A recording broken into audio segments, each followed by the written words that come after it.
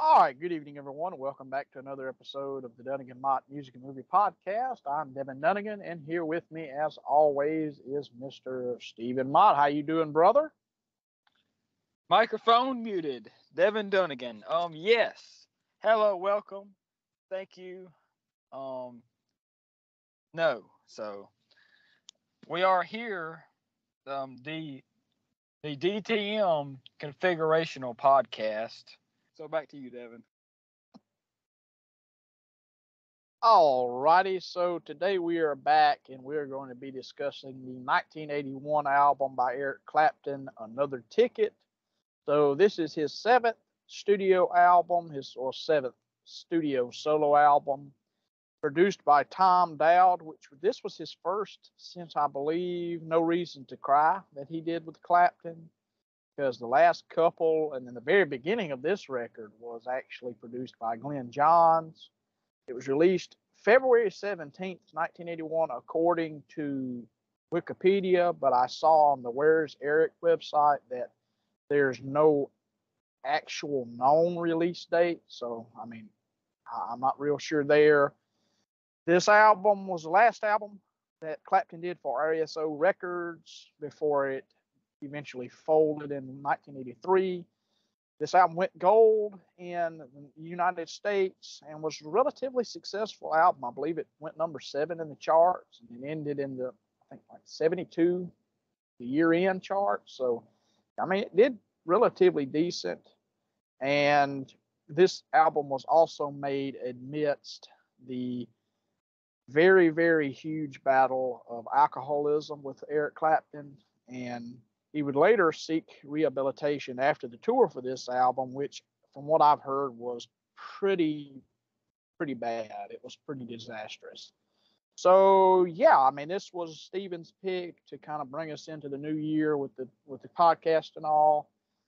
And so some of the backstory that is pretty known among Clapton fans. This was originally an album called Turn Up Down, and it was produced by Glenn Johns, and it was ultimately rejected by the record company, which I believe this was the first record to ever be rejected for Clapton. And the bootleg versions do exist. There's a couple of different versions. I know the version that we listened to prepare for this episode is a slightly more scaled down, edited version, but there's a longer version that's out there as well.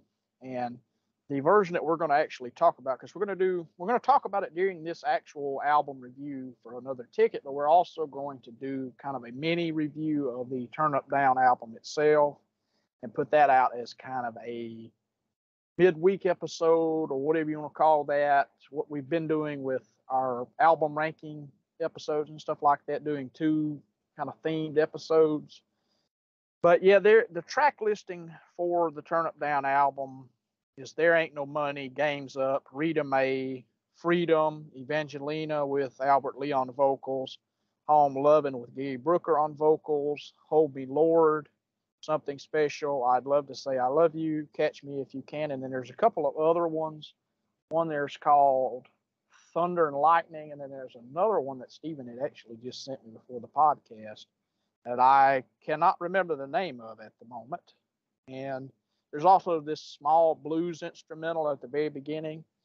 So I first kind of discovered this album. I had always known always knew the big single off the record, which we'll get into as we go through the track listing. And I kind of just on a whim one day listened to this record and really enjoyed it. I had not really gotten into listening to a lot of Clapton's material full length. So this was probably one of the first albums I heard all the way through, and I really enjoyed it. I'll talk about how this album has aged for me, at least, as we go throughout the review. But I will go ahead and say right now, this is an album that I do somewhat like. And it's not a perfect album. It's not one of Clapton's best albums, but I do enjoy it. And it is definitely, in my opinion, a sign of what was to come with Clapton's solo career. So yeah, that's all I pretty much have as kind of an opening kind of thoughts for the record? What do you want to say? Opening, whatever the crap. Everybody that's listened to the podcast knows by now how we are. But Stephen, what's your kind of opening statement on the record? That's what I meant to say, opening statement. And how did you discover this record? All right, so my mic was unmuting. So my opening statement of this record is really, because this band, I mean, like when they sacked the band for Money and Cigarettes, he should have done this for this record previously, because I don't know, man. I just don't know. Like, it seems like not only were the song ideas not that great to begin with. Okay, it's like the band was like not really into what they were doing. They didn't give a crap. It's like they were just there, and they were just there to collect a paycheck and then go back to smoking their cigar or smoking whatever they smoke. I mean, it just seems like one of those type things. Like, I remember reading about Bob Dylan, reading one of his books one day, and he talked about how the band would literally sit in the studio and play cards while he wrote songs, and then the band would come in there and play the song after like one or two takes, and then that was it. And then he'd go back and write another song, and they'd go back to drinking and partying and playing cards again. I mean, and it seems like that's what this situation was probably like. I know it sounds kind of far out to just say, oh, I think it was like this or that, but it just seems like the band was not into it, is what I'm trying to get at here. There's no energy to it. That's all I can say. During this period, Clapton was kind of in a slump, and I feel like people around him were pressuring him to release something, and Turn Up Down, was the first something, and then the next something was this, I guess, which wasn't that much better. So we'll get into it later, but that's just my initial thoughts. Very thought-provoking opinions I have on this record. And I'm Pete. So, bye. All right, and yeah, I just want to piggyback off of you with the whole band thing, because that is important to mention here. So Clapton had previously gotten rid of much of his band during the 78 tour for Backless, and then that's when Albert Lee came into the fold, and then when he toured the next year in 79 and went to Japan and all of that, that's when Dave Marquis came in on bass, and then Henry Spinetti on drums, Chris Stainton on keyboards. And Chris Stainton ended up being a long-standing keyboard player for him way after the fact. I mean, even up until here recently, and maybe still not, to this day, I'm not real sure. But yeah, the lineup overall is, so you've got Clapton, of course, on guitar and vocals, Albert Lee, guitar and backing vocals. You got Gary Brooker on organ, keyboards, vocals, or backing vocals. And originally, Albert Lee and Gary Brooker had a little bit more to do with this album. But then it seemed like once Tom Dowd got involved, it seemed like their influence got knocked down a little bit. And it kind of became like they were essentially Clapton's backing band, while originally Clapton may have wanted them to have a little bit more to do with the album. They actually wanted them to be a contributing factor to the album. But you have Dave Marquis on bass guitar replacing Carl Radle, and then Henry Spinetti on drums replacing Jamie Oldacre. And Henry Spinetti actually came back to the band very briefly in like the early 2010s, because I think it's the Baloise session or Baloise session, whatever it is. It's on YouTube. It was actually a pretty good show, and he's on drums there, and I think he may have toured with him briefly during that time. And then you have Chris Stainton on keyboards, as I'd already said. And I mean, that kind of makes the band up right there, and a solid band, but like Steven said, just not a whole lot of fire. Like, it just they really seem like a backing band. And That's it. There's no real fire with them. But I know Clapton had kind of gotten into a rut in the late 70s about he had played with the same band since the early 70s, so he wanted to change up. And I completely understand that. But at the same time, it's almost like they're just robots. Like Dave Marquis's bass really doesn't stick out on this record, except for I will say one song. Henry Spinetti's drumming, I think he's a solid drummer, but very, very simplistic. And he kind of strikes me more like Steve Gadd, like very robotic in a sense. And I mean, no disrespect to the guy. He is a very serviceable drummer. And I mean, there has to be a good reason he has a career. I mean, he probably was very reliable, and people knew if they got him in to play drums, he'd do the job, be done with it. So I mean, that's probably the reason he's had a career overall. And it's interesting to note that both Gary Brooker and Henry Spinetti did come back to Clapton's band in the later 80s with August for It's in the Way That You Use It, which was on the Color of Money soundtrack. So you get a little bit of a reunion of this lineup somewhat during that time period. So yeah, that's pretty much all I have to really say. I'm glad you reminded about the band situation though, because I totally forgot about that, because this is the first studio album and the only studio album with this actual lineup on it, because they were sacked prior to the final Money and Cigarettes album. Even though majority of the lineup still there, it is strikingly different. So yeah, that's it.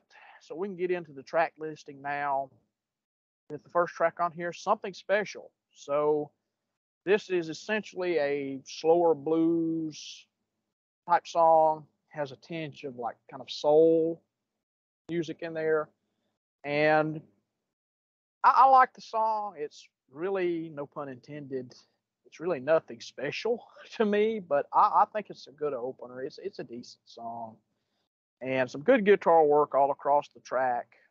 And this was also one of the few songs that made this record from the Turn Up Down album, albeit a slightly faster tempo. And I will go ahead and say that now. Like all the songs that made this album from the Turn Up Down record were much faster than the Turn Up Down album. And some good harmonies from when I listened to it, it kind of appeared to be more or less Albert Lee. Now, it could have been some Gary Brooker in there, but I heard more Albert Lee in the mix. A good solo for this particular track, and you could definitely tell that Tom Dowd produced this record because it has his production style written all over it. So yeah, that's Something Special to me. It's, like I said, kind of nothing special, but still a good song. So Stephen, take Something Special. Well, it definitely does not qualify for Social Security. So thank you. Next, I'm just playing. Not great. So that's all I put in my notes. Very underwhelming start to the record. I feel like they should have put one of these better ones, like maybe I Can't Stand It, at the first part of the album, because that's probably by far the best song on the record. And that's not an exaggeration. I mean, Black Rose is pretty good, but other than that, I mean, not to give it away here, but it's kind of downhill from there. I just don't know, and I just don't know. So, I mean, Joe Biden. So, yeah. So Black Rose, I mean, it's a pretty good song. So, I mean, Something Special is just this thing where I don't know. I just don't think it's that great because it's Chait. And yeah, so I'm trailing off. So number one track on the album, I'm gonna rate this song a 0.5 out of 2. So Bye. So the next track on here is Black Rose. So not to be confused with the Thin Lizzy album, Black Rose, but I think there's a movie called Black Rose, like it's like a early '80s horror movie or something. In fact, let me go look this up because I believe that's the case. Actually, I've heard of it. Or Black Roses one. I know it is. It's a Thin Lizzy's at least album, maybe a song. I'm not real sure. In 1988 horror film. So yeah, it was. I thought it was from that period of time. But yeah, the best track on the album for me reminds me a lot of Allman Brothers. Like this could have been kind of a mid '70s Allman Brothers type track, like Blue Sky or Melissa or something like that. That's kind of what it reminds me of. Like mostly Blue Sky, but kind of the acoustic stuff reminds me a lot of Melissa. And then I love the harmonies from Gary Brooker on this particular track. Some great slide work all across, and this was written by Troy Seals, he wrote a lot of country material and played on a lot of country stuff as well. And this could have made a good single, in my opinion. This, I think, the one they ended up picking, which Steven's done talked about it, I Can't Stand It. I think that this could have probably been a really good second single, possibly. So yeah, that's all I really got to say about this particular track. I keep trying to go directly to track, but this particular track. So, Stephen, take Black Rose. Yeah, so particulational factors. Diesel particulate filter. So the thing is Black Rose, um, is it has this particulation to it, and it's very particular of my particularities. So yeah, so Black Rose is just probably the second best on the record to me, and I don't know. I would probably put it toward the middle of the record because you need to have some redeemable qualities throughout, and I would probably shuffle the track listing for sure. But I really, I mean, you mentioned the production. The production to me added some to this record. Like, for example, the title track, Another Ticket. Not to jump ahead, but I am. Because I don't care. So, Another Ticket. So basically, it has this thing where the production saves it very much. And that's the whole thing with this record to me. It's the production brings this from a 1 out of 10 to like maybe a 4. So I don't know how I would describe it. It's just like kind of atmospheric, I'd say. That's the only way I can think to describe it. But other than that, I think I saw somewhere where Turn Up Down was like, or was saw somewhere. I didn't see it. I heard it. Like that was dumb.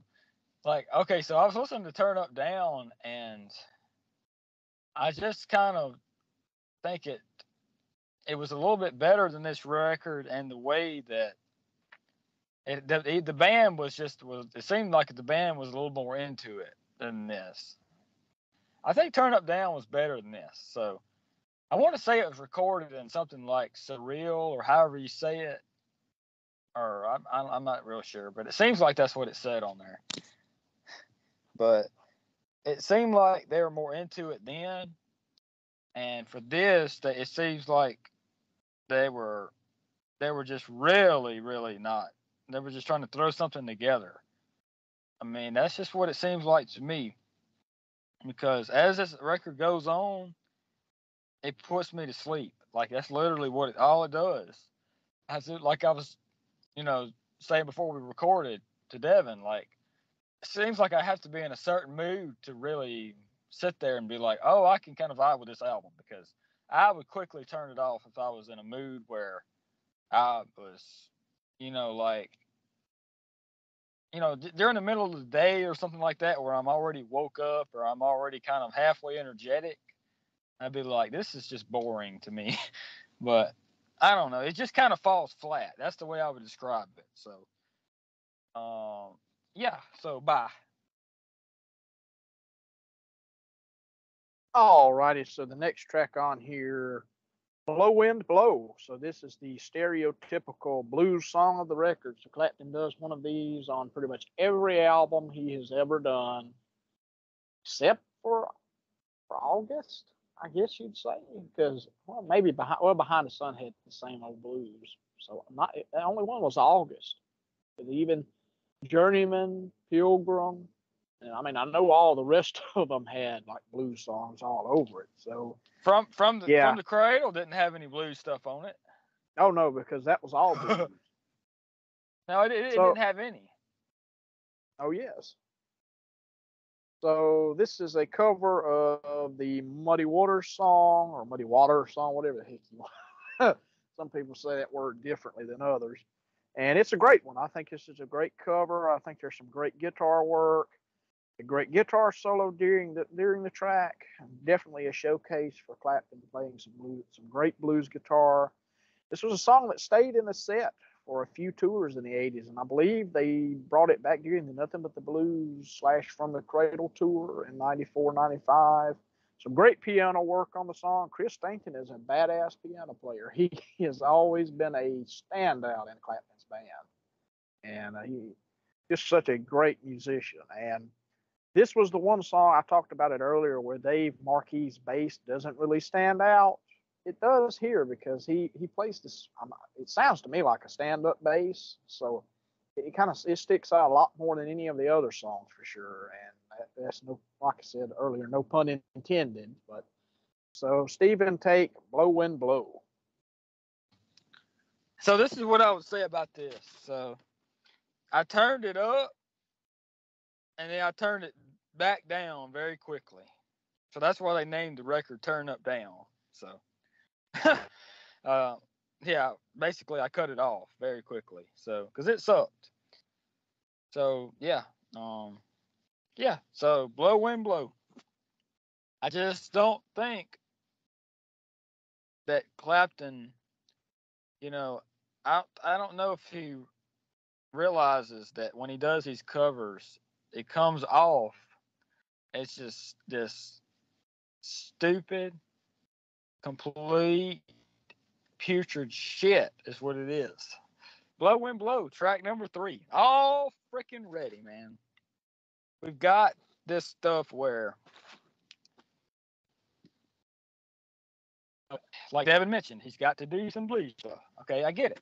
So, it's what he likes to do is his roots or whatever. He likes to do the blues. I mean, honestly, I don't like this one at all. I mean, I kind of like Floating Bridge better because this one is just boring and just. I mean, I will say this is one that maybe the band was a little bit more involved in musically and maybe tried a little bit on. But I mean, I think honestly it would have benefited if Albert Lee would have been a lot more involved with more guitar playing that we can hear in the mix. Because in Turn Up Down, the band members had their own songs and stuff. Like I think Gary Brooker had a song that he did on it, and then you had Albert Lee who did a song, and Evangelina, and honestly, like that was a really really good take because he played really good guitar on it, and Albert Lee, you know, aside from the stuff he does with Clapton, he is a complete virtuoso. But when he plays with Clapton, he tones that, he kind of rolls that back a lot, you know.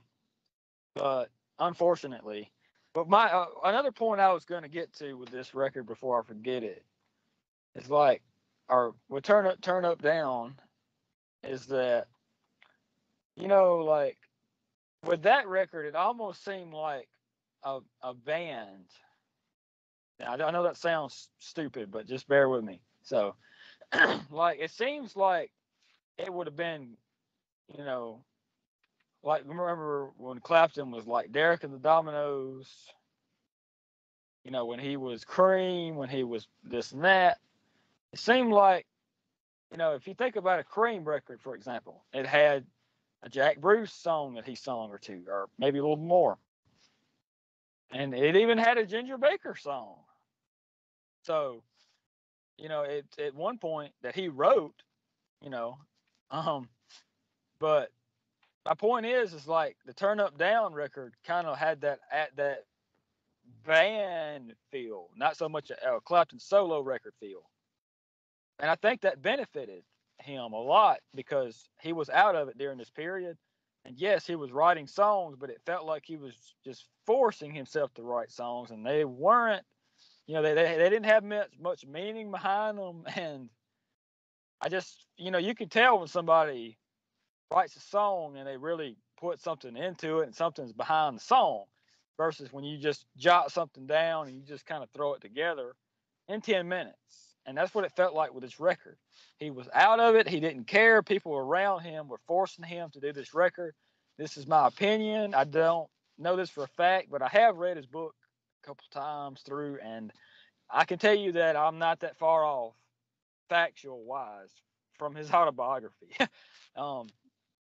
He was, this was still during his era where he wasn't quite, out from under the alcoholism and stuff.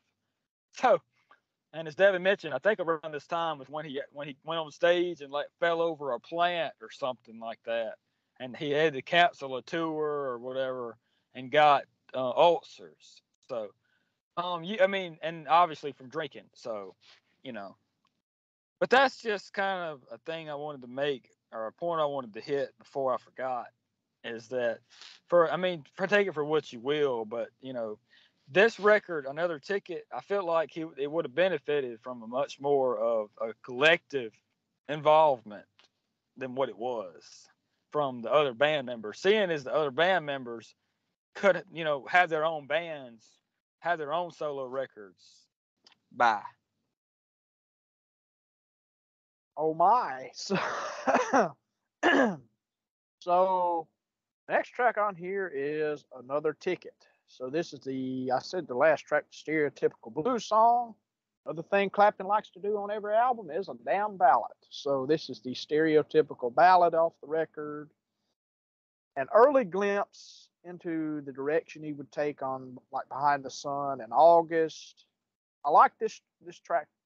I like it. It's not anything special to me, but I mean, no pun intended once again. It's not something special to me, but I do like it. I think it's pretty good. And I like the structure of the track, in particular, like after he says Another Ticket, when he goes into that kind of slow, almost like a waltz kind of vibe or beat, whatever you want to call it, or rhythm. That's the word I'm looking for, rhythm.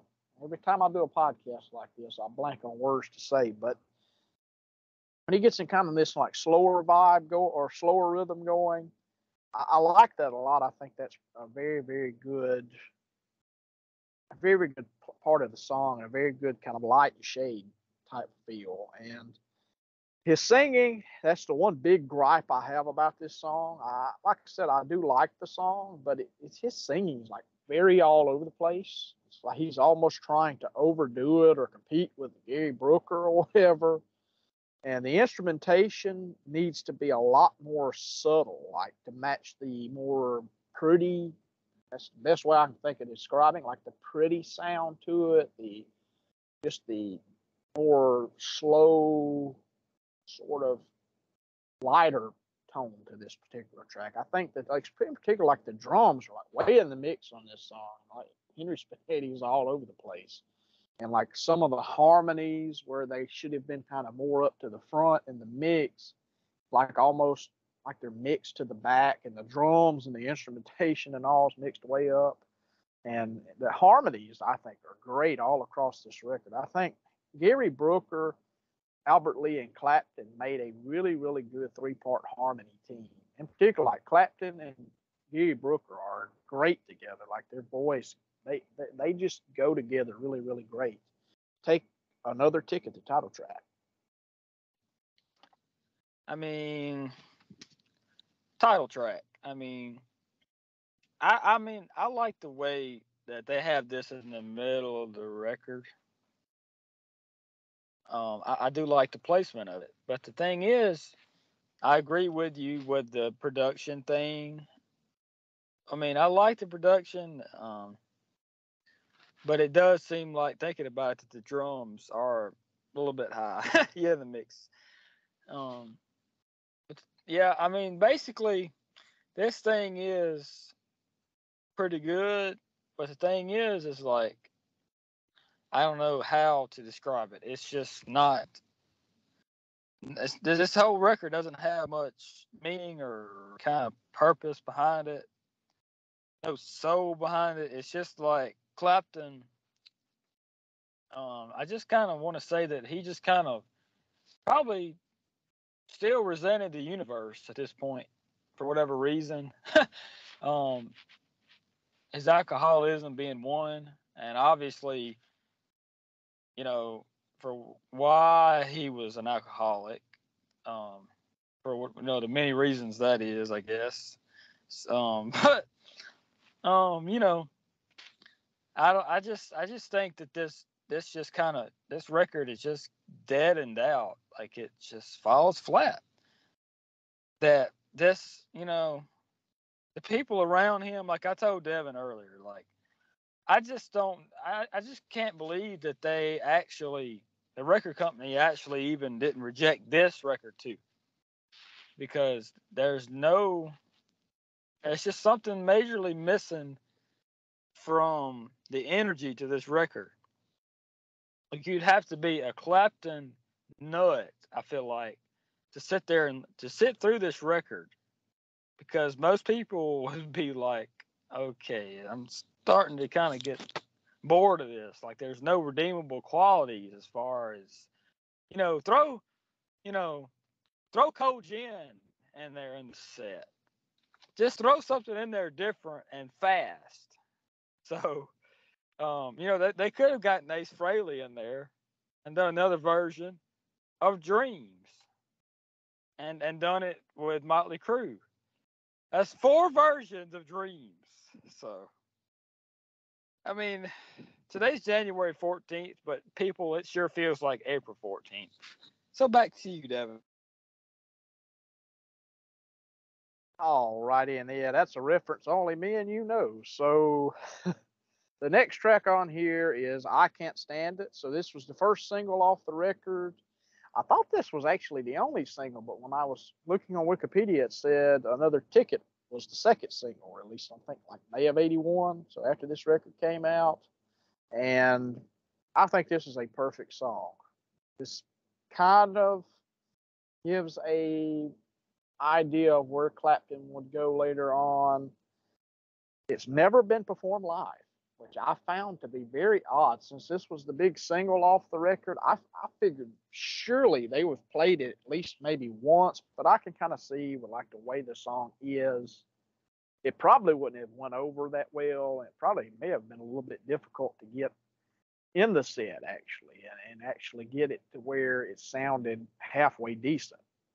And this kind of reminds me of the like Michael McDonald era Doobie Brothers, like Minute by Minute, that album. Kind of reminds me of that sort of stuff.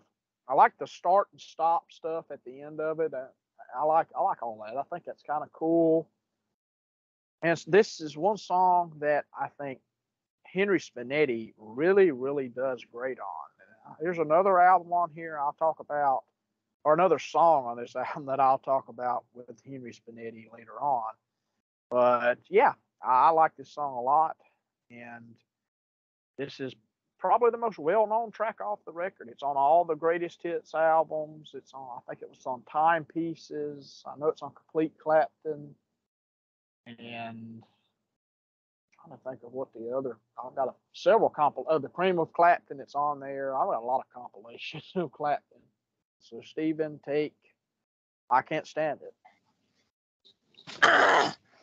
So this is by far the pretty much best song on the record by a long shit, like a long shot, long shit shot. So, I mean, so this is the thing, man. Like, honestly, number 5, and we're already to the best part of the album, and it never goes back. It's the thing, they should have spread it out, the good songs a lot more. That's my main gripe with this record, that they should have took maybe, let's just say I Can't Stand It, put it number 1. Take Black Rose, put it about number 5. Put Another Ticket closer to the end, maybe about number 8. So I mean, basically, you got Rita Mae as the last track, which just that's stupid to me. Like, you listen to this whole record, and then you got one good song at the end, like one good fast song, and you wait to the end. Nobody is going to listen to the record that long. You know, Rita Mae should have been toward the front of the record, because you listen to Rita Mae and you go, okay, you know, this has got a little pep to it. You know, I might could listen to this. Well, then you realize, you know, well, I shouldn't have, you know, listened to it, but that's besides the point. But the thing is, man, like, I can't stand it. Literally, I mean, that's how I feel about this record. That's actually what they should have titled this record. And that's actually what I want to title, you know, this episode for me. That's my overall thoughts on this record. Bye. Alrighty, so the next track on here is Hold Me Lord. So this is the opener of side 2. Another really, really good song. I love the Southern gospel / kind of bluegrass feel to it. Some good dobro work on this particular track. Another song from the Turn Up Down sessions, and it has a much more up-tempo flavor to it, if that's what you want to call it. And I like the lyrics a lot. I thought this was actually a cover, like a traditional type gospel song or something, but this is actually a composition written entirely by Clapton, which surprises me. And it seems like it's kind of autobiographical from where he was at the time, like kind of like praying to God that He'll help them out of the drugs and alcohol and stuff. And I mean, I like that sentiment to it. I mean, hold me, Lord, hold me, Lord, hold me tight. I'm slipping through or whatever. I like that sentiment. I mean, I know we're both very, very religious, we're Christians and all. So, I mean, I like the sentiment to it. I mean, at least that's what I get out of the song. It's like he's praying to God to get him through all of this and deliver him out of alcoholism and stuff like that, drug abuse.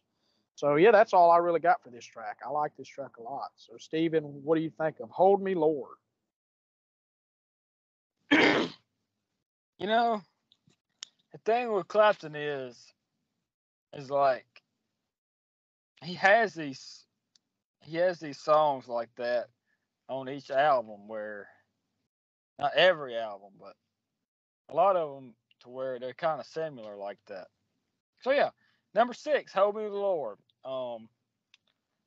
You know, this record is just got to the point to me where I couldn't sit through it anymore.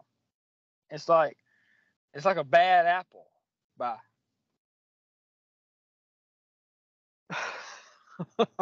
Okay. So yeah. The next the next track is Floating Bridge. So this is another blues cover, a cover of the Sleepy John Estes song. It's got some good blues guitar, very reminiscent of the early 70s Clapton material, like 461 Ocean Boulevard. That pops to mind very, very immediately when I heard this song. This track is way too freaking long. It's over 6 minutes long, and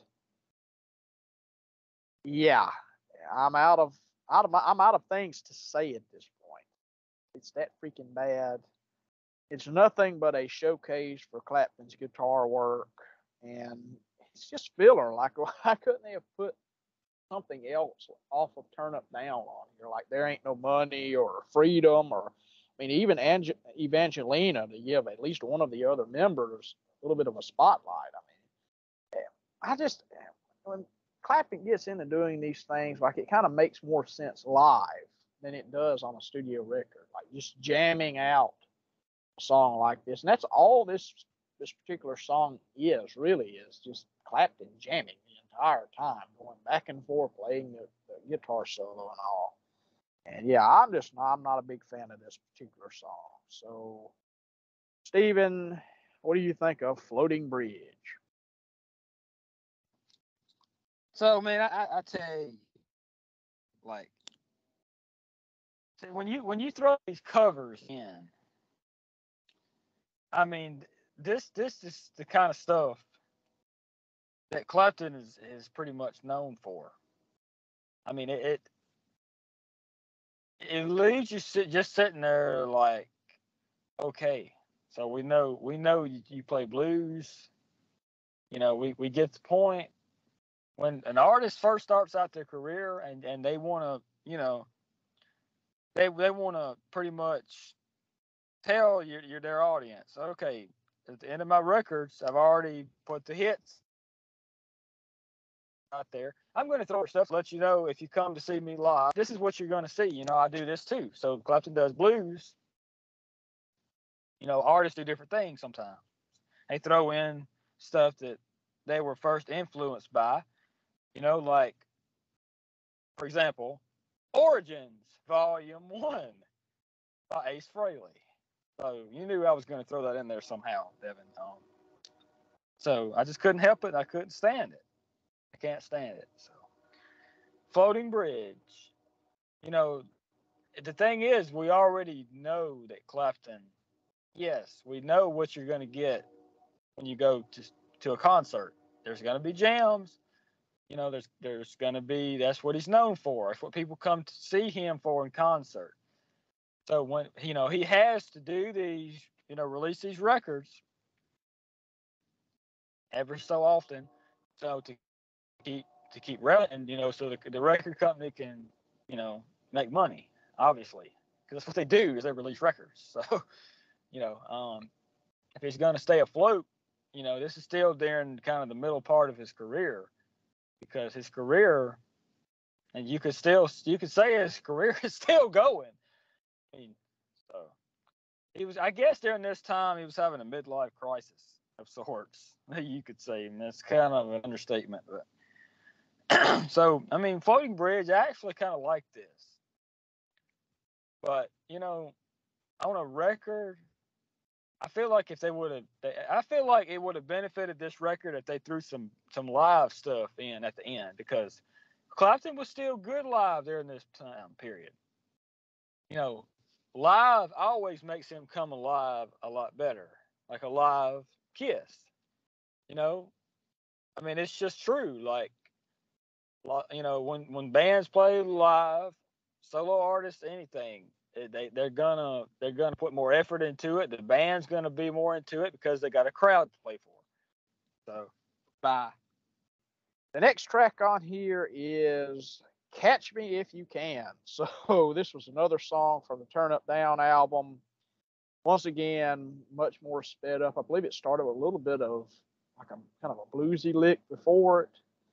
And it's either this or the next song, because the next song's on there too. One of these starts with kind of a bluesy sort of riff.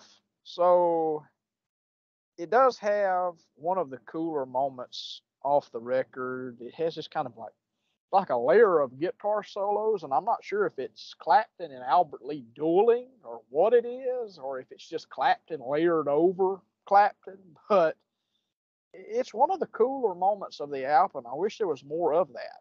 Alrighty, so the next track and the last track on the record is Rita Mays. So another song from the Turn Up Down album, which I mentioned just a minute ago on the last song. This was originally in a much slower tempo, so once again sped up considerably, was performed live, and it's on the Arms show, the tribute, or not tribute, but I think it was like a benefit show or whatever they did in the early 80s, 83. So he did this song there. Pretty cool live version. This song's kind of a mess to me. I get what it was going for. It's an interesting way to end the record. Kind of fast, upbeat. Oh, I just think the song's kind of a mess overall. So it kind of reminds me of like Get Ready or Roll It off of, hey, it's kind of sleazy vibe to it. And I know those two songs are much slower, but yeah, this one kind of reminds me, kind of tonally wise. That's what, or whatever you want to say, tone wise. That's what this reminds me of. This song. So some good guitar work on this particular track, and some very all over the place drumming by Henry Spinetti. He's not bad. He's some pretty good drumming, but kind of all over the place and kind of overplays. Yeah, that's pretty much it. That's the gist of it all. My conclusion for this album: it's interesting to hear how Tom Dowd came in and really shaped everything into a more coherent album. And it kind of seems to be a little bit more thought out to me. So I do prefer this over Turn Up Down. And it does have a noticeably less influence from Gary Brooker and Albert Lee. And it's much more of a spotlight. That's what it kind of seems like, is that Tom Dowd just said, okay, Clapton is the guy that's selling the albums. We're not going to include you two guys, even though you can sing and play your instruments really well. It's a Clapton album. Clapton, you're going to sing everything. This is your album. And it definitely feels like Tom Dowd kind of just told those guys to be like, hey, you're a backing band. You're not members of Eric Clapton. Like Eric Clapton is not a band. You're just a backing band to Clapton. And not that I entirely agree with it or anything like that. And it does feel more, it's much more of a different kind of record, where Turn Up Down feels more to me like a logical progression from like Slow Hand and Backless, just with different musicians. And we talked about a little bit earlier when I was talking about the band. It just seems like they were just held back, and they're very, very simplistic, especially the drumming. It just seems like they were paid to do a gig and they did it. And I would love for them to just cut loose and play. That's what it just sounds like. You're just being held back. It definitely feels like they were told what to play and when to play. And I would rather hear those guys cut loose and do something with their sound. All righty. So now we move into our weekly picks for the podcast. So I'm going to go with Ozzy Osbourne's 1981 album, his second studio album, solo album, whatever you want to call it, Diary of a Madman. So I'm talking about the original mix, not the crappy re-recorded mix, which is an interesting listen, but still it's kind of a backhanded thing to the guys who originally recorded the bass and drum parts. And I'm glad they reinstated the original bass and drum parts on these last remasters and re-releases. And then I just went with an oddball pick. I just went through my Letterboxd and just scrolled to a movie. And I'm gonna just go with this one. It's probably way out there. Saw this once. I liked it for what it was. I like the DC animated movies, and so picked All Star Superman. I thought that one was okay. So, all righty. So that is the episode. Hope you all enjoyed this one. Like, comment, subscribe, give us some feedback, and we hope to get back into making episodes on a more regular basis in the days to come. So thank you all for watching or listening, whatever you do, and God bless you all. Stay safe, stay healthy, stay free, stay frosty, and we will see you next time.